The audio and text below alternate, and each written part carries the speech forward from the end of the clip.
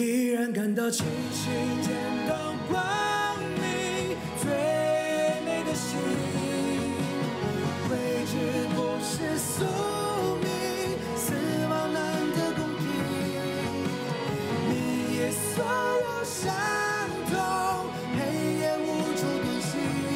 太阳跃上了天空，惨青色的背影，已觉醒。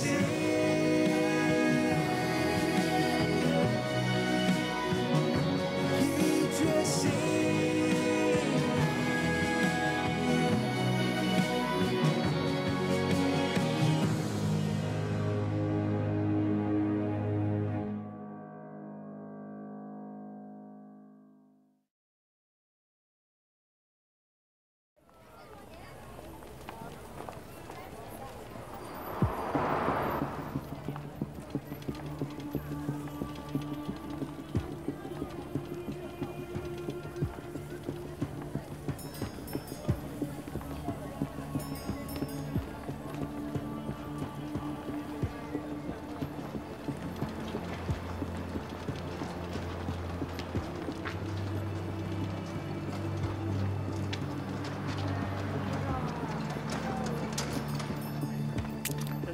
哎，兄弟，你看见前面那个人了吗？他调戏良家妇女，你帮我收拾他一下，给你们点报酬。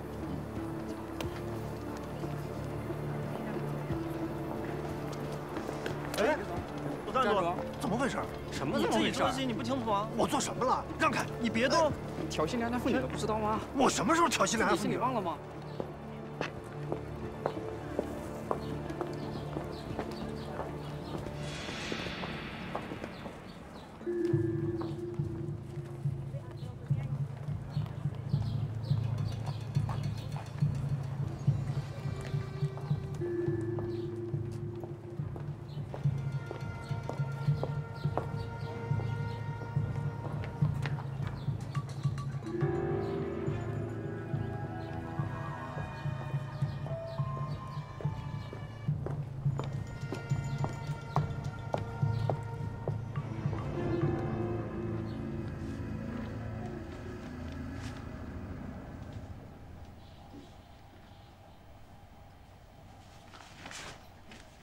这么看来，延安那边也准备派人来劝降李世群。信是从那边过来的，肯定没错。你去安排一下，务必要抓住这对共产党。好。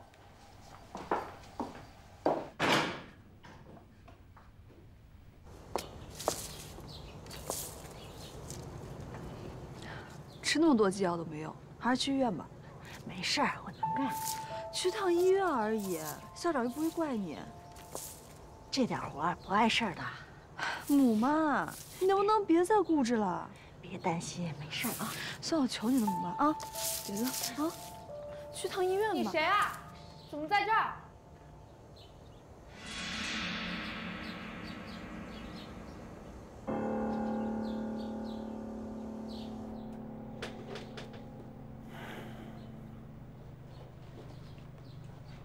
我们先出去吧，别影响张医生看诊。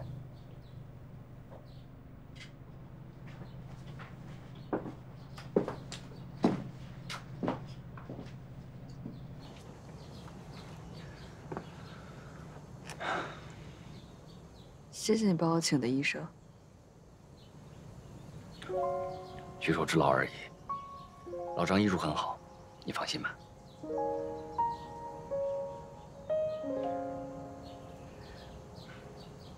你没什么别的要问我的吗？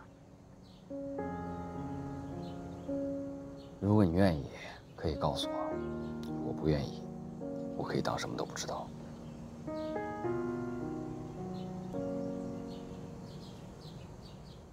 你知道我为什么要加入军统吗？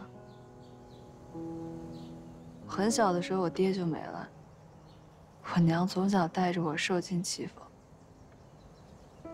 记着有一个冬天，有一个土匪以为我和我娘睡着了，就从围墙翻了起来。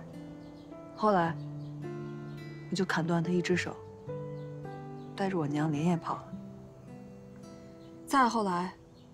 我就加入了军统。上枪械课的时候，我第一次碰到枪，当时我就想，我终于能保护我娘了。那你呢？你考虑过你自己吗？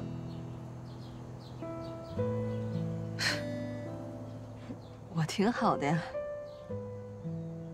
你不要再自欺欺人了。我们这样的关系根本不可能长久。如果被方黎发现了，你打算怎么办？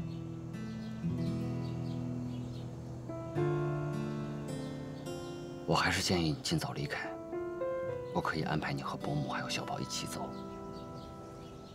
不会的，我妈不会离开学校的。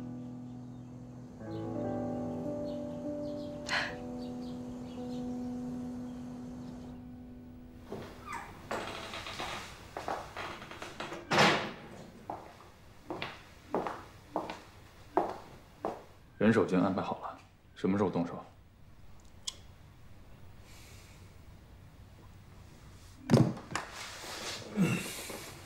走吧，找陈克海去。你准备让他去抓人？他是76号的2处处长，抓人不是职责所在吗？骆宾最近怎么样？啊，还是老样子。走吧。是8诊伤寒，打过针了，没什么大问题，休息1个礼拜就好了。谢谢你了，老长。应该的。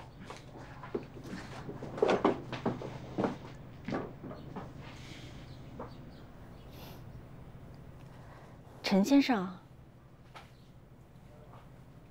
伯母，这次啊，真的不知道怎么感谢你才好。举手之劳而已，伯母无需挂怀。真好，妈。陈先生，骆宾啊，脾气直，性子暴躁，还有你多包涵。啊，我知道。他呀，看着像个小辣椒，其实啊，他心肠特别软，有时候又天真，心思简单，还有你多照应啊。是，您放心。劳您费心了。母妈，你好好休息，我今天在这儿待太久了。那也好，那你们回去吧。放心吧，母妈不会有事的。好好休息。你们回去吧。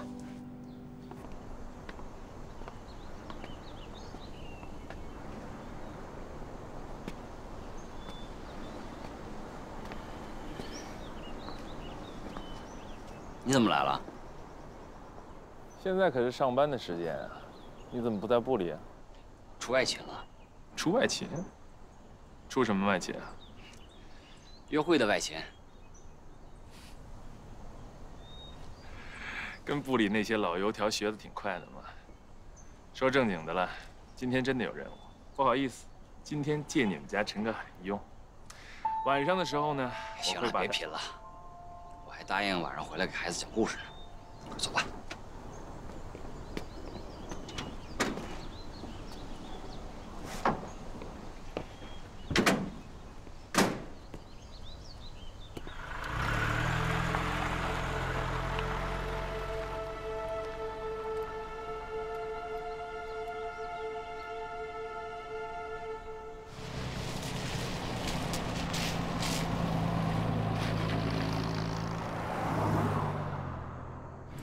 说吧，什么任务啊？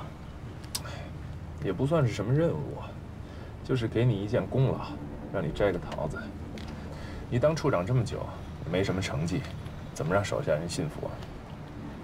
什么意思？前2天我们截获了一份情报，说是有一对共产党的夫妇潜入上海，我们已经在他住的地方安排好了，到时候你只要去露个面就行了。啊，对了。千万别把这件事情告诉陈斌和贼拉，省得他们怨我。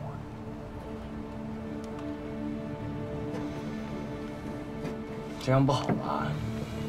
本来我当处长，陈斌私下意见就很大，说你任人唯亲。要不这个功劳还是给他吧，我就不沾手了。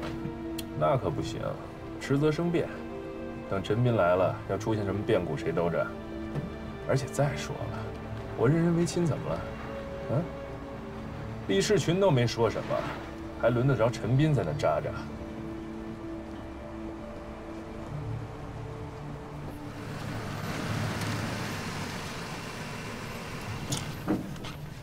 看见没？这几个路口我都安排了人手，就算他们逃得出旅馆，也绝对逃不出整个这条街区。走了。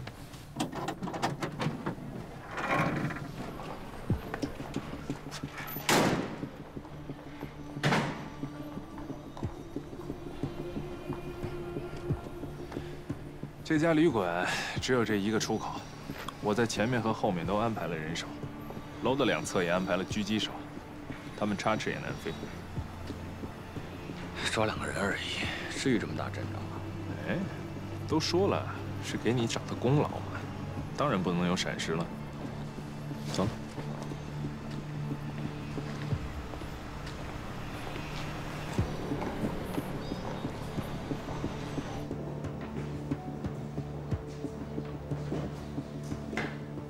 他们就住在306，我们的人一会儿会装成巡检去敲开他们的门，然后把他们抓捕。你到时候进去走个过场就行了。记住了，我们要活口，他们手上还有情报呢。不行，我要亲自参加行动。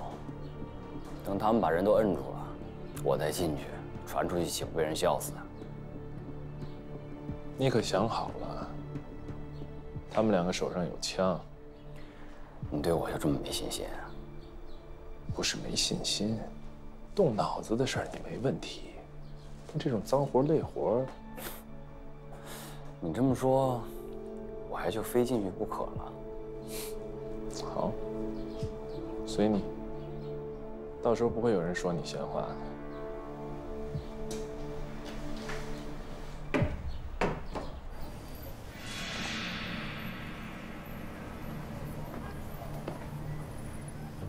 今天外面情况不对劲啊！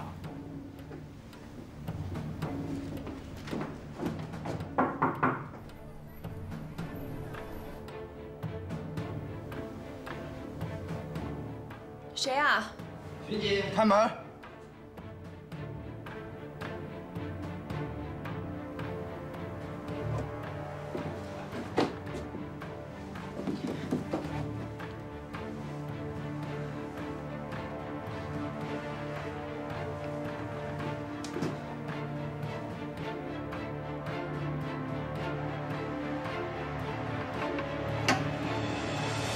长官，怎么了？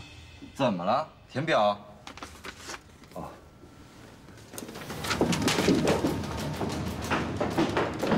哎呦！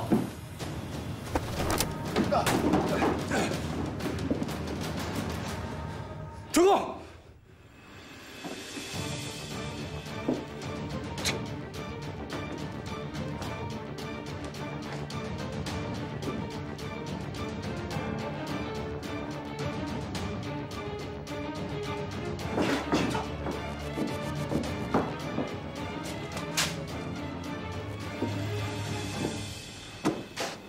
老白，别管我。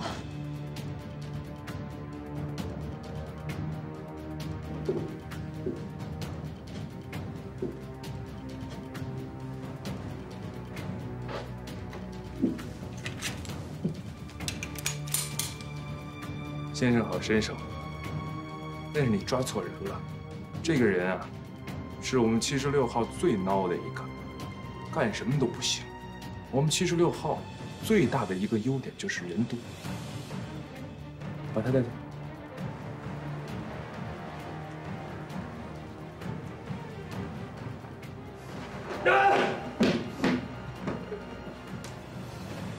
抓紧。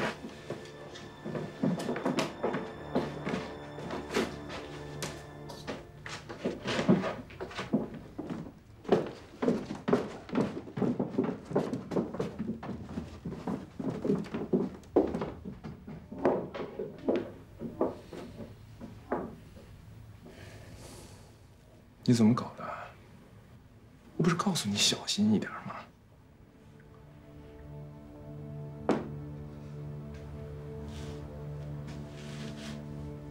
快回家吧。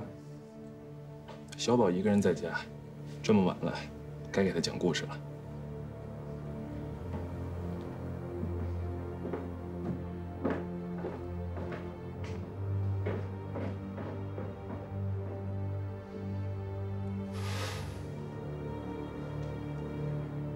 看好他，去吧。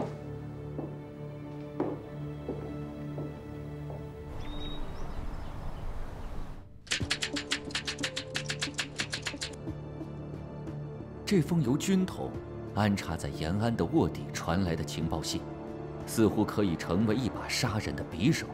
只是方黎一时不知自己该不该出手，又该向谁出手。进。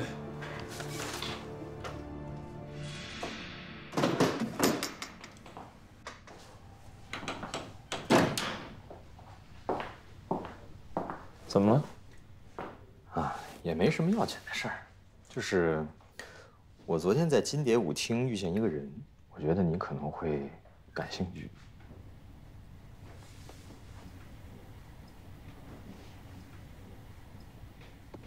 你确定他们是老战友？陈克海失踪了2年，这2年之间的事情他从来都没有细说过，但是我看这个姓宋的，貌似好像知道不少内情。问出什么了？老兵油子，看起来不是很着调，但是嘴还挺严，话都说一半，剩下的非得说等见到陈克海之后才肯告诉我，而且狮子大开口，上来就找我要1000块大洋，有点意思，给了？我当然没给，但是人我没敢放走，现在安排在旅馆里面。见就见吧，你去安排一下。正好，我也想看看陈克海看见老战友什么反应。好，这事交给我了。关灯。哎，大夫，哎，我来配药。不好意思，已经关门了。今天家里有急事儿，你去别的店看看吧啊。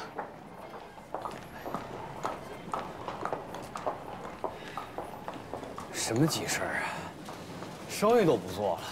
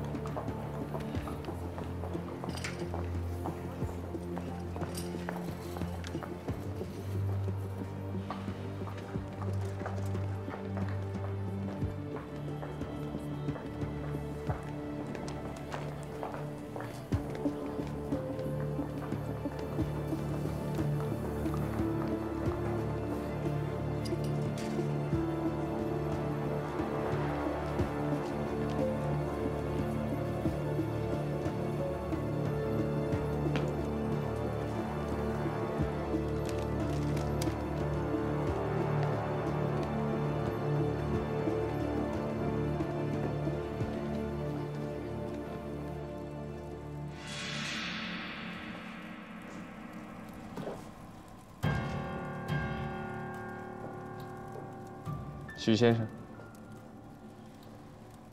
欢迎来到76号。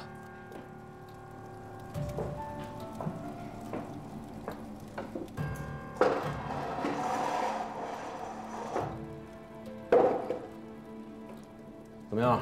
无间套来一遍？不用。许先生一看就是斯文人，不用那一套，咱们慢慢聊呗。你们不用玩这种红脸白脸的把戏，想上刑就上刑。我跟你们没什么话好说。哎，许先生，别着急嘛。我们2个先互相自我介绍一下。我叫方黎，76号的副主任。许先生在旅馆登记簿上的名字叫许文昌，我相信一定不是真名。还没请教先生的贵姓啊？我姓白。名字你不用知道。白先生快人快语，那我们也就不绕弯子了。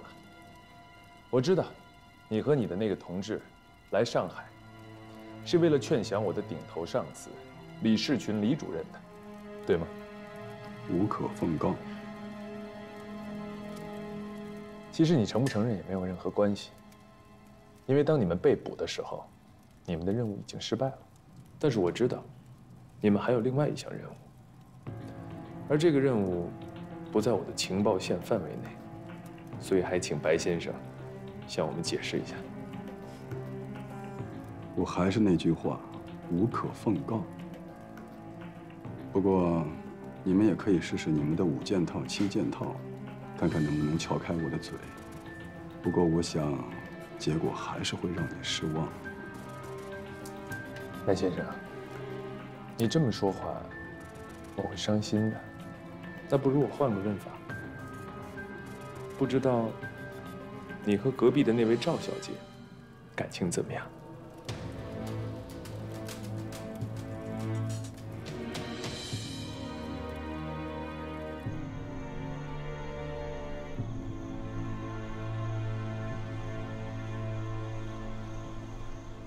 是方黎的人，发生什么事儿了？他不是早就撤掉对你的监视了？该不会是因为你今天去的学校吧？不可能。今天我去的时候很小心，绝对没有违法。今天方黎让我去抓人的时候就不太对劲，平时他不会让我去参加这种行动。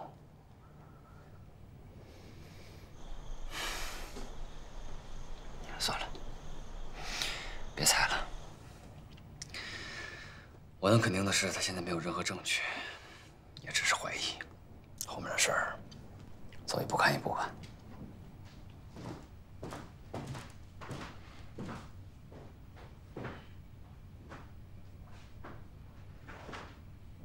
哎呀，你问的这是什么问题呀？都说了人家是假扮夫妻，那能有啥感情？肯定最多就是这个同志之间的友谊呗。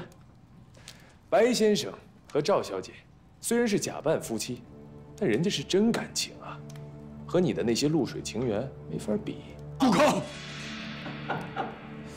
不许拿小赵跟那些人比。看看，看看，白先生刚一进来，就一副大义凛然的样子，视死如归。一提到赵小姐，怒发冲冠为红颜。看来想要撬开你们2个人的嘴啊，得从你们对方身上下点功夫了。你想干什么？我告诉你，既然落到你的手里，我们就已经做好了牺牲的准备，为事业献身，是我们的光荣。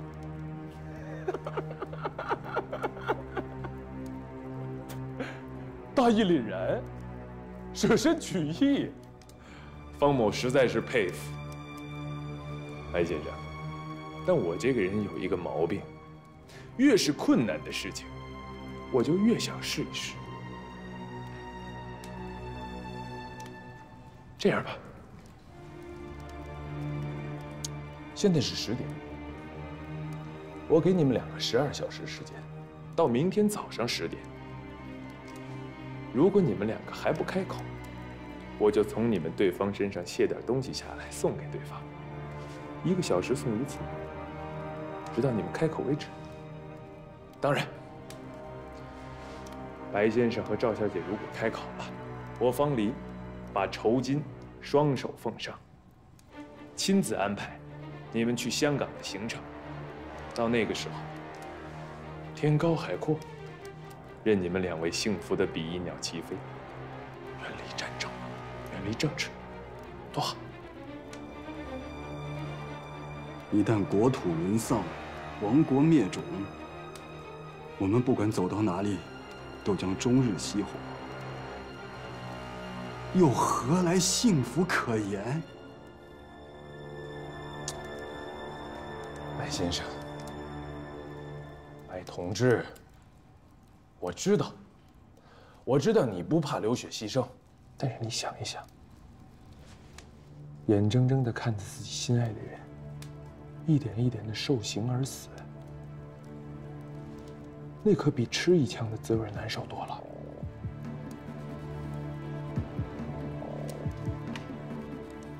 白先生视死如归，有英雄气概，真男人。就算你再铁石心肠，你能保证赵小姐，她能看着你一点一点的受刑吗？那个滋味可比一枪打死她要难受多了。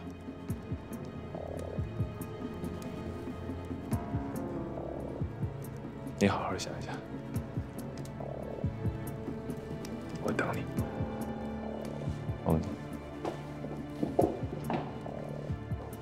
好好想想吧。我操！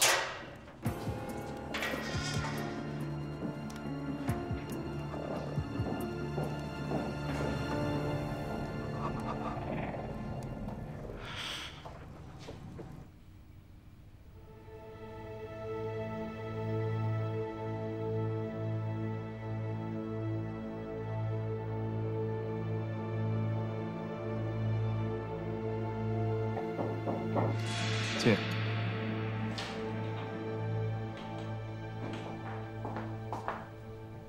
你找我？那个共产党怎么样了？啊，别提了，什么都不肯说，上了刑令是一声都没吭。你说的一点错都没有，这帮人跟钢筋似的，什么都办不出来。怎么了？谁让你上刑的？这不规矩吗？什么规矩？赶紧把刑停了。你就按我这么说。我跟那个男的说了，从昨天晚上10点到第2天早上10点，如果他们不交代，我分别从他们身上取一点礼物给对方，直到他们说为止。明白了？他俩的关系，这招有用吗？有没有用我不知道。总之你用大刑审的，没他们一个招的。啊，对了，你之前说陈克海那个老战友叫什么名字？宋青山。去带我见他。我去安排车。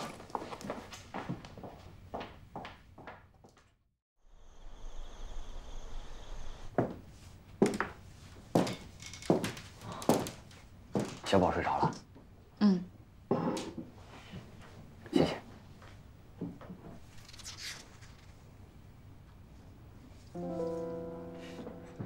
你找我有事儿？要是需要传递消息的话，我可以帮忙。你别想多了啊，我是因为你帮了我妈妈，我才帮你的。谢谢，不过不需要。你别逞强了，要是没事的话，你会一直往外看吗？还有，你为什么买了那么多没用的东西？是不是接头失败了？你故意买东西转移视线？这件事儿，我不希望你插手。为什么？上次我也帮你传递消息了。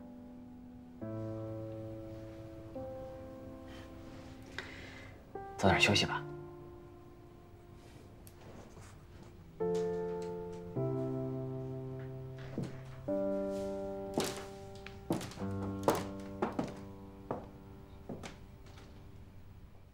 别冤枉老子啊！谁偷你东西了？我前脚刚烧好的红烧肉，你从厨房出来就少了一大半，除了你还有谁啊？你胡说八道！老子又不是没有吃的。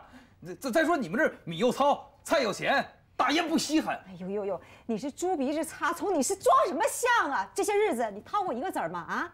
哎呀，还大爷，我就没见过穿的这么破烂的大爷。哎呦，我在吵什么呢？陈先生，你来的正好，他冤枉我偷东西。我没冤枉你啊，就是你偷的，就是你偷的。不是你还是你给我滚一边去！我没见过没见识的女人。哎，陈先生，你大人不计小人过，赶紧干活去！啊！老子今天不跟你们计较啊！我们这都什么事？陈先生，里边，里边，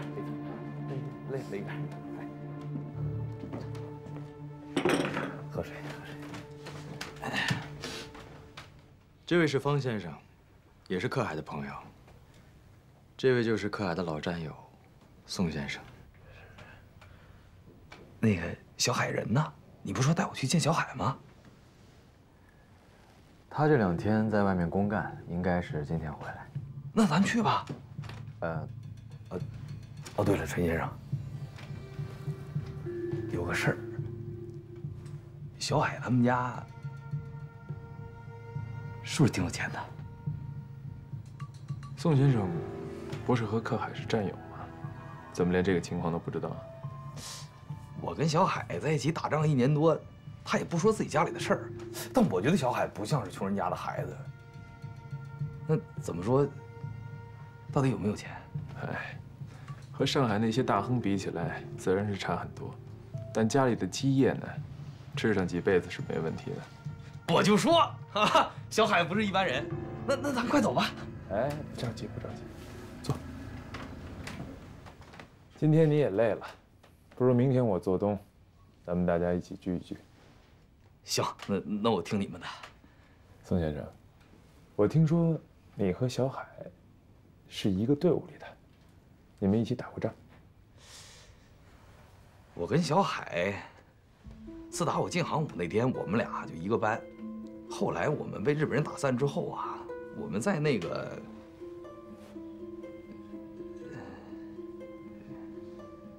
怎么了？那个嗨，都是些陈芝麻烂谷子的事儿啊。明天见了小海一块儿说啊。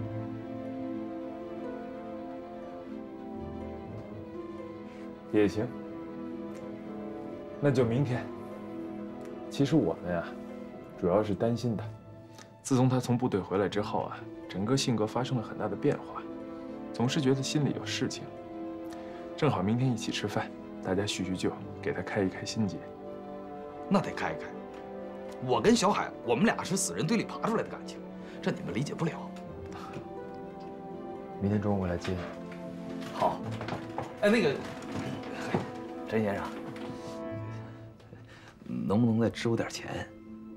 你放心，明天我就还你。就凭我跟小海这关系，支持我个千马大洋的，那不是什么，对吧？是。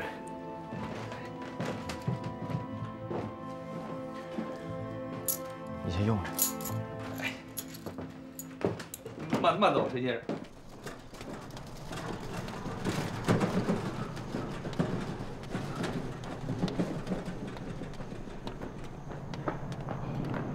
开车吧。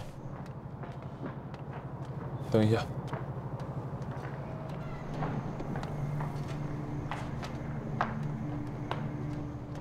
那是什么地方？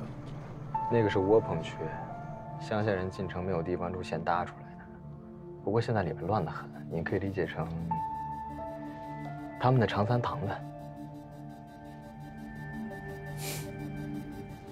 看来这个老兵油子不太靠谱啊。人品是差了点儿，可只要他说的经历是真的，不就行了吗？明天对峙的时候，战友相见，我们正好可以看看可爱的反应。开车吧。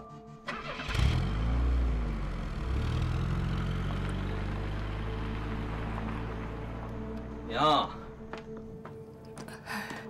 我给你带肉回来了。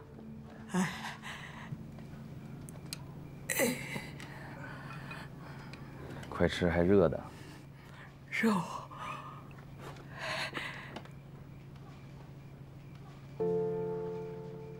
香吗？香。还有这个，娘你拿着，明天让福伯买点米，买点肉。你留着用。哎呀，儿子有钱。我跟你说，儿子遇见贵人了，马上就是有钱人了。将来我们也搬到洋房里去住，雇个佣人，专门伺候我们，想吃鸡就吃鸡，想吃肉就吃肉。那太好了。娘，儿子对不起你，没能让你过上好日子。傻孩子，别这么说。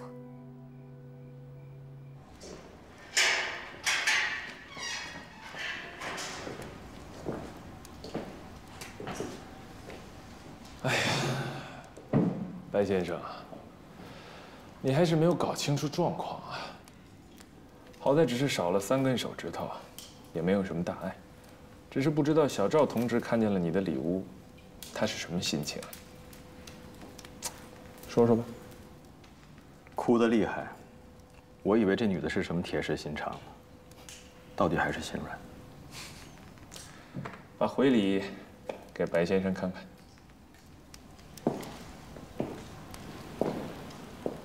10个手指的指甲都在这儿了，白先生请过目。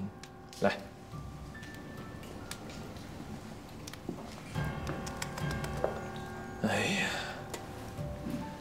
真可惜呀，一双纤纤素手就这样毁了。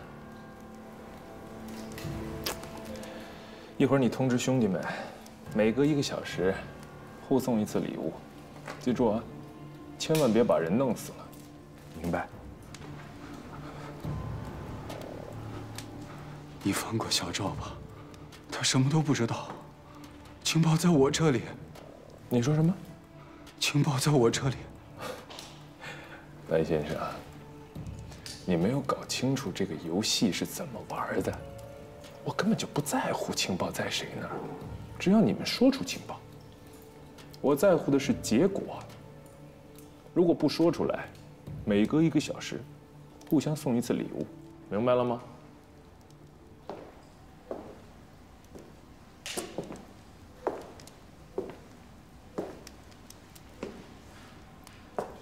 你怎么来了？不是最讨厌这儿吗？招了吗？你先去吧。是。留了半条命，快说了。哦，对，我找你正好有事儿，我们聊一下。白先生。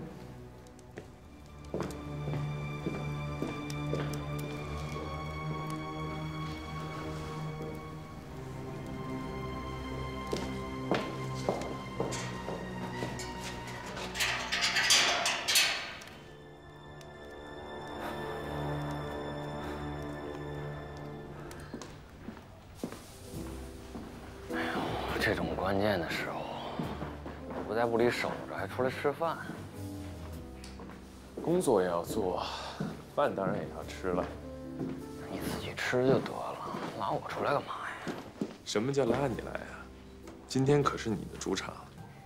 什么意思？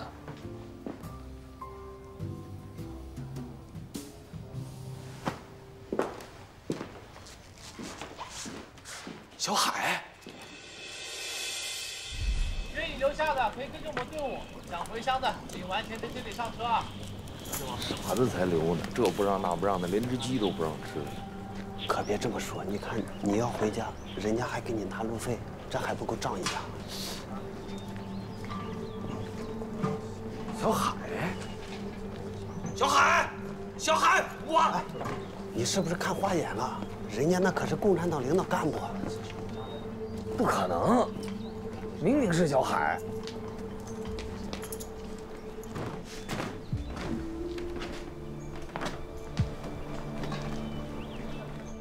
你认识？嗯，我原来部队的战友。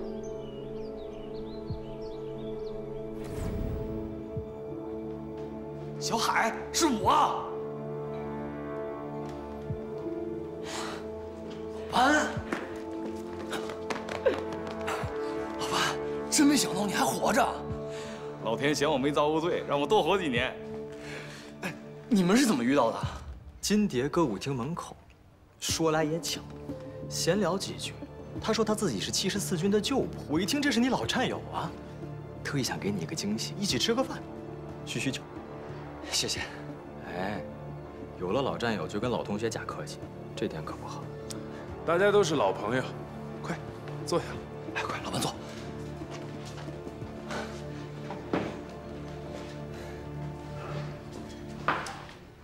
苏先生，你不是有很多话要跟小海说吗？你们聊。对了，上一次我们队伍被打散之后，你是不是也在共产党游击队里待过呀？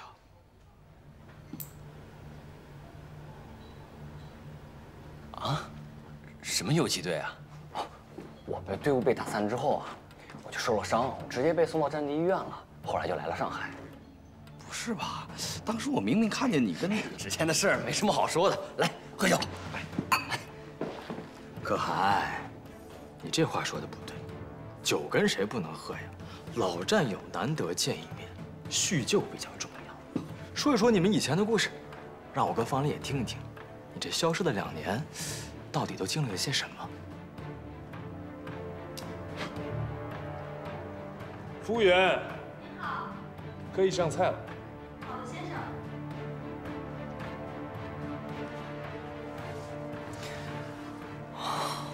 感情你把我从部里拉出来，就是为了要听听我的故事啊。部里？什么部里？你们不是在洋行上班吗？啊，老板，说来惭愧，我现在呢在76号任职。你眼前的这位方先生，就是我的上司，方副主任。这位陈先生是我的同事，侦刑组组长。长官，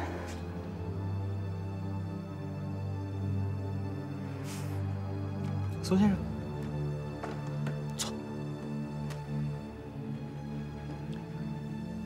由于我们的工作性质特殊，之前对你有所隐瞒，见谅。不过坐下来了，都是朋友，不影响你们叙旧。你们聊你们的。刚才说到哪儿了？游击队。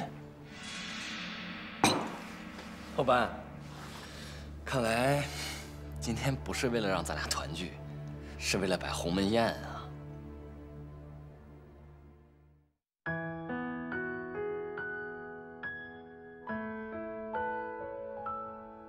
闭起眼，留不住的眼泪，生活里没有一点防备，斑驳的心要怎样治愈，怎样走下去，能否告诉我，多少爱没过去，却都还能来得及。我和你就在这个世界里，幸福是